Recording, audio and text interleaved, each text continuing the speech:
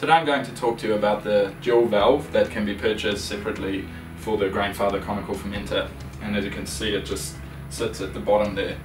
I'll start by just explaining valves and fermenters. So the majority of fermenters on the market have a valve at the bottom, and this is your yeast dump valve, and then somewhere in the upper portion of the conical, the cone, there's a sample valve or racking valve, and that is for taking beer samples or transferring the beer out.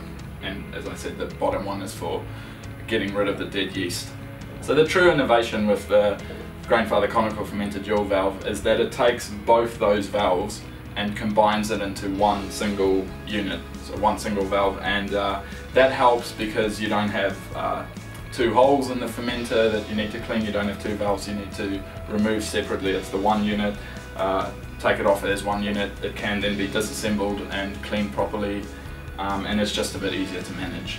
So in this fermenter I've got a beer that has been fermenting for about 3 days now, and it is time for me to do my first yeast dump. So I should have quite a good portion of dead yeast sitting at the bottom of the cone now. So we advise to do a yeast dump every 2 or 3 days, just so it doesn't get clogged up in there and while the yeast is still fluid enough to get rid of it. So to dump the yeast, on the side of the valve there's a lever. So pushing down on this lever will open a plug and the yeast will come out. So get yourself a cup, a beaker, any kind of container that you can dump the yeast in. Something about 300 ml in size is great. And when you're doing it for the first time, don't push down on the lever all the way. It can come up quite fast.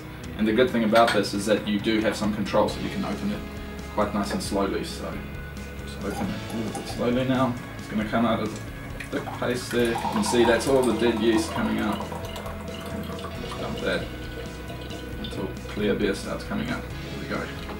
Now if you have a bowl or for instance a 2-litre ice cream container that you dump your yeast into that won't necessarily fit in the legs, something that works great is to go to the hardware store and get yourself a 19mm tube like this, cut it to about 15 centimeters or whichever length, and that just fits nice and easily over the valve.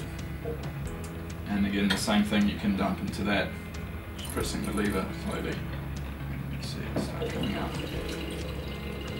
So it's clear beer there. So at the bottom of the valve there's a little sample valve, and you can use this to take samples for refractometer readings or to transfer the beer into kegs or bottles. So to use this, it's got a little ball valve. So what works really well is these little plastic cups. You can just buy them at any grocery store. So you just put that in there. So, there we go.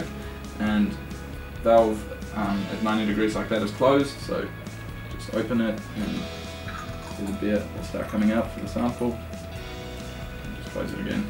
Now after doing a dump or taking a sample, I recommend that you keep the valve nice and clean, sterile, and don't let any bits harden or anything. So get yourself a bottle of sanitizer spray would be ideal. You can spray it into this valve so that nothing hardens in there.